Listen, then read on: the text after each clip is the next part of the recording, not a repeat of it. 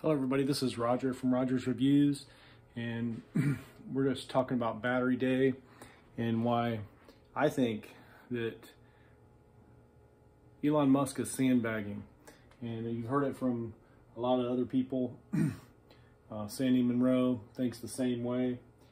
Everybody is basically thinking that these batteries already exist and they're making a lot of them. So on Battery Day, everybody was disappointed because Elon said that the batteries won't be implemented for 2 years or longer.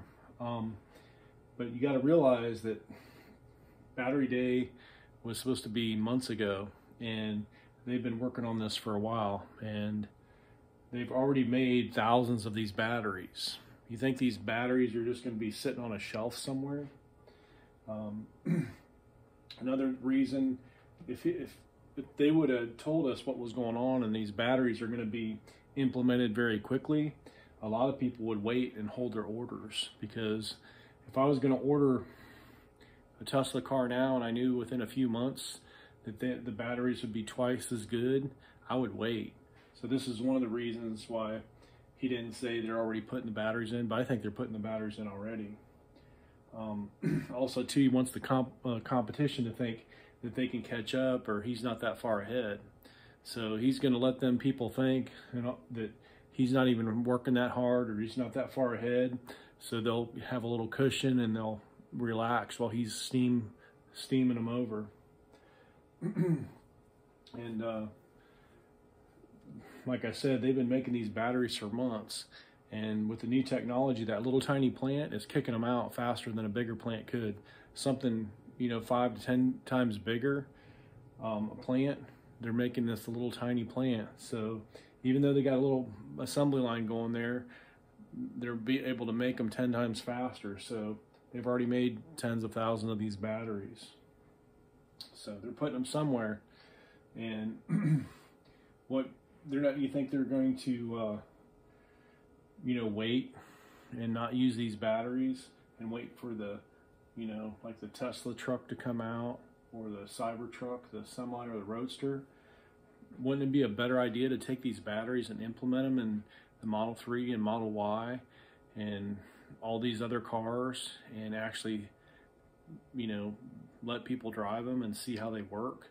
These batteries are already implementing. They're already putting them in cars. I don't know which ones, but I think right now, today, they're in some of these cars. So just like the Model Y, they have that brand new sandwich technology for the frame. I think those suckers are going in some of those Model Ys that they're building. But yeah, the big batteries are in cars as soon as possible, and I think they're already being implemented now. So they've got all those big batteries, thousands of batteries. The best thing he does is under promise and over deliver. So don't be surprised in a few months or a year or two, the cat's out of the bag. He's like, you know what, the whole time we've had these batteries and we're already putting them in vehicles, and they've been in vehicles for a year or two. So this is Roger with Roger's Reviews, just telling you what I think. I think those big batteries are already being put in stuff, because they already said they had thousands of them, or tens of thousands of them. What do you think, they're letting them sit on a shelf somewhere? They're being inputted in some of the cars. So anyway, if you like this video, crush the like button, and I'll give you more of my insight. And what do you guys think? Leave comments in the bottom. What do you think they're doing with all those tens of thousands of batteries? And they're not turning that machine off. That thing's still cranking out tens of thousands of batteries. They're putting them somewhere. They're definitely not, you know, putting them on a shelf and not using them. Where do you think those batteries are going? Where do you think all those batteries have gone all these months they've been cranking them out? Let me know in the comment section. Crush the like button and subscribe. Thanks a lot for watching.